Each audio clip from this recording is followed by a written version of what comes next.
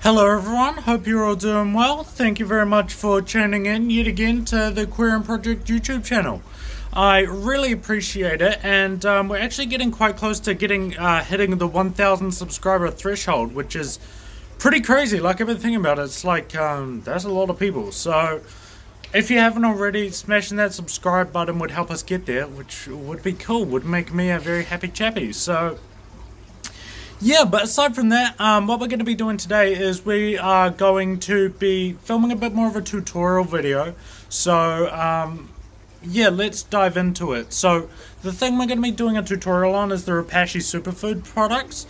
And we're kind of going to be talking about how do we make it, what it's used for, what does it look like, how do you feed it, all that kind of thing. So, yeah, thank you guys very much for watching, and let's get into the main subject matter, shall we?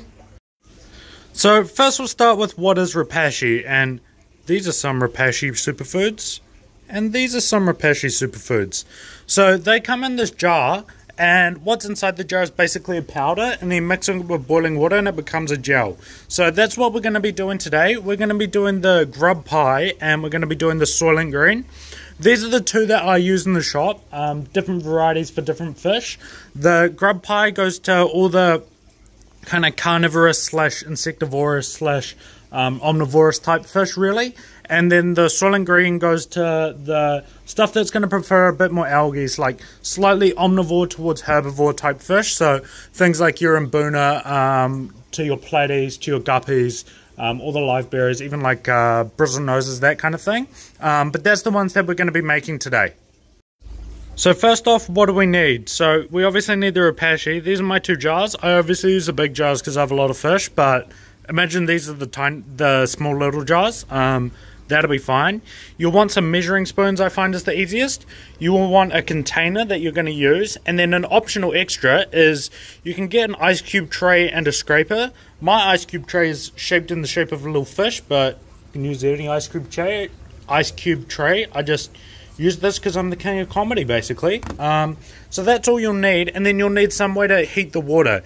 You can use a jug, or I actually use the microwave, and I'll show you how I do that. Another option is I actually add the Seachem Nourish vitamin and amino acid supplement.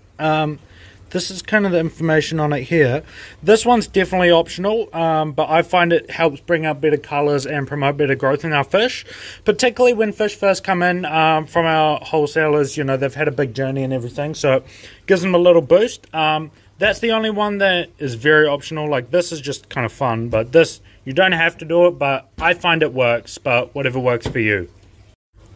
So for the Repashy, what you want is, so you want one part of this, the actual powder, and then 3 parts of the water. So I have mine pre-measured out. I know just above the line in this container is 30 tablespoons. That'll break down into some other measurement that'll be useful, but I just measure it as 30 tablespoons, and then I'll take 10 tablespoons of this Repashy powder, each one, depends, once this water's boiled. But to boil it, I don't want to use the jug, because if I tip the boiling water in there, it'll melt the container. So what I do is I just stick this one in the microwave to bring it to the boil. So at this stage, this is when I add the Nourish. So I just do 1 squirt's worth, like that. Just go straight in like that. Don't mind all this blue liquid. I just spilled methylene blue all over it, so that's not supposed to be there. But yeah, that was funny. So I'm going to struggle to film this with one hand, but what we do is we reach in and we scoop out like per tablespoon, and I just chuck 10 of them in here, which I'm going to cut because I need 2 hands to do it, but that's what we do.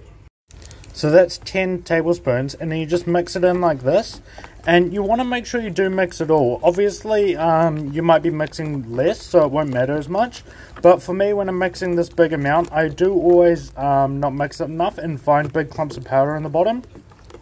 So that's not supposed to be there, so that's not ideal. But then what we do is, once we've done that, and once it's still like in this liquid state before it sets, we'll tip it over the ice cube tray like this.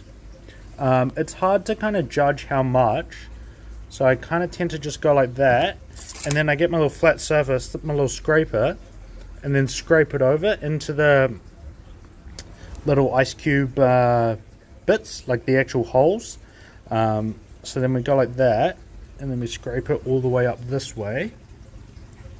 This is really difficult with doing it with one hand. I want you guys to know I will one day get a tripod and stuff, so we can stop being such a wing it operation, but not this day. Then I take the scraper, and you can also do the same with your, like, the actual spoon, but then shake it off in there and the fish can eat it. So, you know, they can lick the spoon, if you will. What I'll do with the spoon oftentimes is take the spoon and dangle it in the tank like so, and then leave it like that for 10 minutes, and it will become spick and span clean. The fish will actually nibble off it and clean it all up. So I've got the water again in pre-measured out amounts. This is for the Soilent Green, so I'll take the Nourish again and just drip it straight in there, and then now we'll crack this one open, but we have to go grab the spoons from the other tank, actually, now that I think about it. So probably I should have sorted that first, but we can whip this out and boom, look, it's like clean as. So the fish are happy and I don't have to do the dishes, so what more could you want? Oh, hold on, I'm gonna have to cut. I can't actually open that one-handed. Whoops. So this one I might actually be able to do. So 1, 2, 3, 4, 5, 6. I'm sure this is boring for you guys. 7, 8, 9, 10. And so we chuck that in, and then what we'll do again is we'll stir it all up. You know, mix it all through. This one's actually a little bit harder to mix, I find, because it's like a taller container, so stuff gets stuck in the bottom a lot easier, like you know, clumps of powder that I've missed. So you do want to give it a thorough mix. I don't think, well, I know this isn't as big a problem when you've got smaller batches, but me making a larger batch is not as clever. And then this one is, because this spoon is obviously a lot dirtier, so what we'll do is we'll just go over here to the Mbuna tank here, and just chuck the spoon in, and then rinse my finger off, and then they can go grab it all. What are they doing? Oh, it's because I'm trying to wash my hand off as well. But yeah, they can clean up that whole spoon. They're not going to find it now because they're all a bit overstimulated, shall we say. But yeah, so I'll show you what it looks like once it's sort of set. So this stuff here is like, as you can see, this will have set. So it's like a proper, oh, actually we'll take one out and we'll feed it, why don't we? So here it is. It's like a proper gel kind of consistency, and it's really sort of solid. Like if I do this, I don't know if you can see, but it's like really solid. So what we'll do is we will chuck this in, which aquarium should we chuck this in? We'll chuck it in this one. It says all these guys here, and we chuck it in, and we can see them just going to town there, biting all parts off my little fishy. I suppose, do I need a live feeding warning for this? But no, I don't, because it's not a real fish.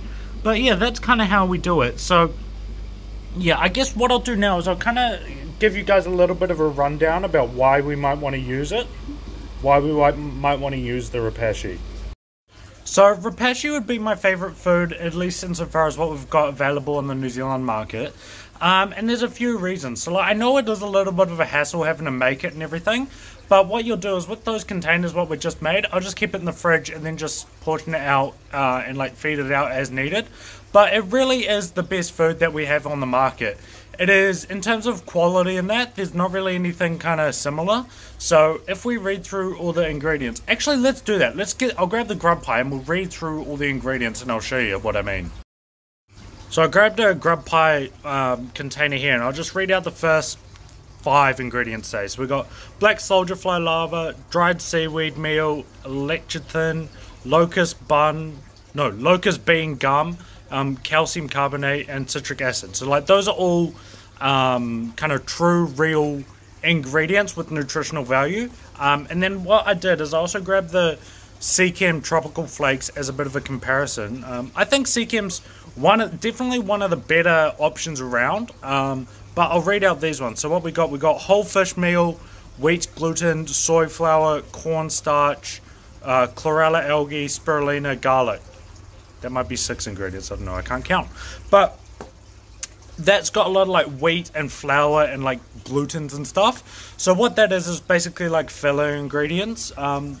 It's important to remember every pellet and flake does need some, otherwise it's not going to bind into an actual pellet or flake. It'll just be a kind of mush. But the good thing with Repashy is it obviously doesn't need that because it doesn't need to bind. It uses, I believe it uses agar, I think it is, off the top of my head, to bind, which agar does have some, like, agar's not great, it doesn't have a ton of nutritional value, but it has some, and it definitely has more than like wheats and stuff, and flours and yeast and stuff. So that's why I think Repashy is definitely the best fish food we have available in New Zealand. It doesn't have to be this grub pie. There's heaps of options. Like, I quite like the Agapo Explorer, which is good for like rainforest species. They got for your obligate herbivores, like your trophies and that, there's like the super green, the vegan algae formula. There's like morning wood for xylivores, I think it is, like scratching wood eating things, like goldfish formulas, community formulas, all this kind of thing. There's all different ones for different fish, so I would tailor which one you use to your specific fish. But there's formulas for everything, and I think those specific formulas, like for example, the Soilent Green is the best formula for the best food available that we have for Mbuna in New Zealand. And I can't recommend it enough. It's pretty much all I feed my personal fish and the fish in here. That and live baby brine shrimp if it's small fish. But like, for example, these peacocks and haps right behind me. They get the Grub Pie probably 5 times a week, and they get the Soilent Green maybe 1 time a week, and that's it. They really do best on the Repashy. I really love it, and hopefully this video gives you a bit of an idea on how to kind of approach it if you're looking at it for your fish tank. So yeah, thank you guys very much for watching. I hope it's been informative for you. If you haven't already, please make sure to like and subscribe and all that good stuff. I would really appreciate it. As I said, we're getting close to 1,000 subscribers, so that's pretty exciting. But yeah, thank you guys very much for watching. I love you all so much, and I'll catch you in the next one. Bye.